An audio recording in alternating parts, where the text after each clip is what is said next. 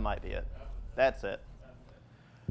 Finally, I got my hands on the AutoFlex shaft. I've got the SF505X driver shaft today. I'm excited to see if I can hit some of my furthest drives I have ever hit. I'm Thomas Campbell. I am in the tour van today at the Minnetonka location, and I'm excited to test this shaft out compared to another stiff golf shaft with the TaylorMade Sim 2 driver. For today's test, I'm going to be trying to hit as many bombs as I can today. I've got the Kurokargi 60X golf shaft, and I've also got the AutoFlex golf shaft, and we're going to be comparing the differences between the two golf shafts. I do expect with the AutoFlex golf shaft weighing 54 grams, it's much lighter, that I should be able to pick up a little bit more club speed. So more club speed should equal more distance. If I'm able to get more club speed, more distance, I might hit some of the best drives I've ever hit in my life. Let's set a target. I've got the Kurokargi 60X golf shaft, got the Sim 2 8-degree head. Let's see how these golf shafts compare.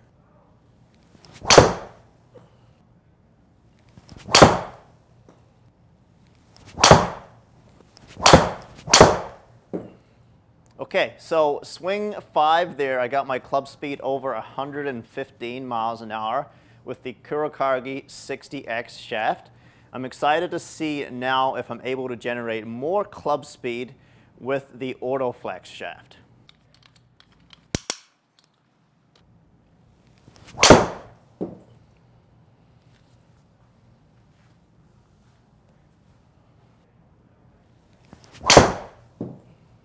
Oh boy, 117.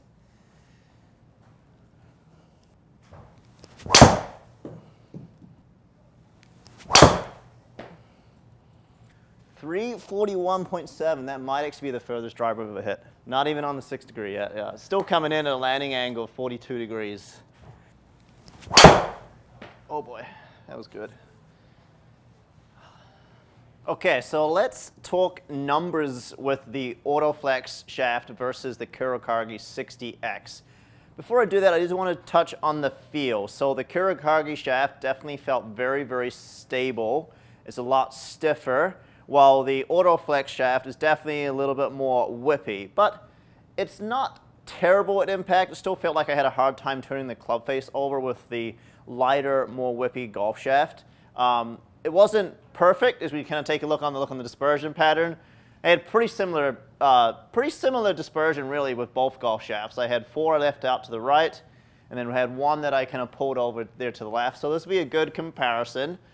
You will notice that I picked up 3 miles an hour of club speed. So with the Kurokargi 60X, my club speed was about 113.5 miles an hour, while the AutoFlex SF505X was 116.5 on average.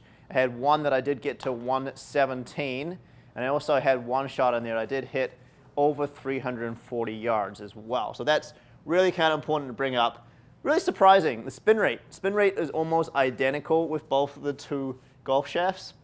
Launch angle is a little bit lower with the AutoFlex. I think that's partially because I had that 1 that was a little low left that I missed when comparing the numbers. But even still, hitting the ball 330 yards plus with both golf shafts, I'm still leaving a little bit on the table.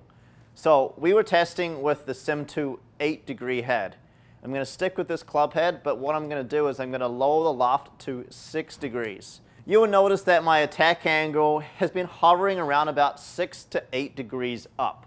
Because I hit off the ball so much when I swing fast, the ball goes very, very high. So the ball was almost coming into the green like a 7-iron, so it's over 40 degrees with the landing angle, and the height 130 to 140 feet in the air. If we can bring that down and get a little bit better optimal window, I might just hit it even further.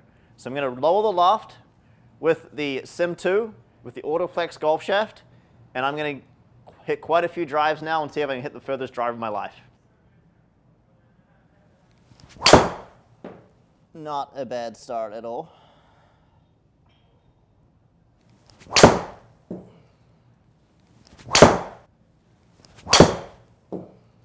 .344.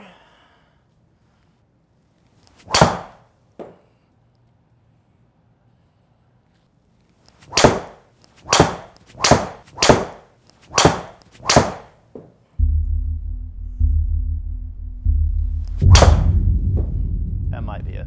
That's it. No! 1 yard. Well, unfortunately, I have to wait another week or two to reach my goal of 350 yards or 120 mile an hour club speed. 349, I mean, come on, that's just not fair right now. I thought I had it today. I thought I had it. So let's check out the numbers on that shot right there. I mean, 323.7 going 349. One thing that's really kind of impressive with this golf shaft is, yeah, it's light. Definitely is, you're able to generate a little bit more club speed. My average club speed, now we hit like 10 or 11 drives here. My average club speed was 117.8 miles an hour. We got to 119.7. Can't believe it. I thought I had it today, but it's going to have to be another time there as well. So really kind of interesting. So we went down to 6 degrees aloft. We notice my attack angle, yeah, it's fairly far up. On average, my attack angle was 8 degrees up. So that's why I was still launching the ball very, very high. So I was still launching it at 15 degrees. And on average, I was still flying at 137 feet in the air. So if I could bring that down just a little bit more, that's probably more swing technique. I'm going to have to figure out a way to swing faster, but not hit up on the ball quite as much, because that's getting a little bit too far up there. You really can't get less than 6-degree driver, unfortunately, because if I could, it's just going to, especially the miss hits, are definitely going to go pretty far offline. So speaking on those miss hits, it's important to note when you do swing faster, it is much harder to get that club face to be square at impact. And I definitely had a hard time. When I lower the loft on the Sim 2 driver from 8 to 6, what I'm actually doing is I'm opening that club face about 4 degrees. So you will notice the trend of leaving a lot of shots over there to the right side here today. Keep in mind, you've got to make sure you hit the fairway. So it's not always just about bombing and gouging the ball as far as you can, because depending on the golf course you're playing, you'll get punished. If you've got tight fairways, if you've got out of bounds left and right, there's no advantage to trying to hit the ball as far as you possibly can. So very important to remember that, because accuracy is also very, very important. So you can also see, if you look at the far right here, you can see the average feet of curve was about in the 40s to the right. So I had a lot of left to right curve on the ball because I was having a hard time to get that club face nice and square at impact.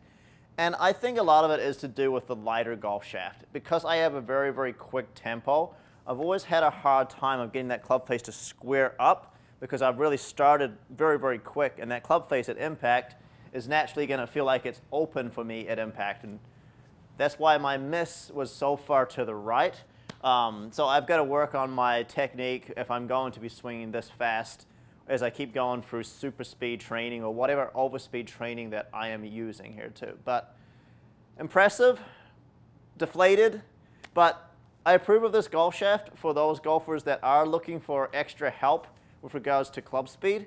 There's no doubt with it being lighter that the ball will go further if you get that club face nice and square.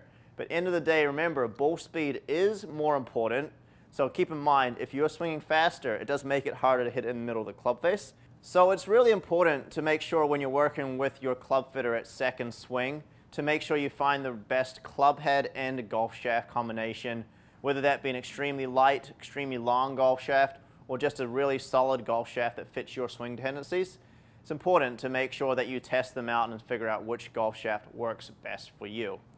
I really hope you enjoyed this content. Subscribe to our channel if you can. Give us a comment and like if you can as well. Let's see you in the next video.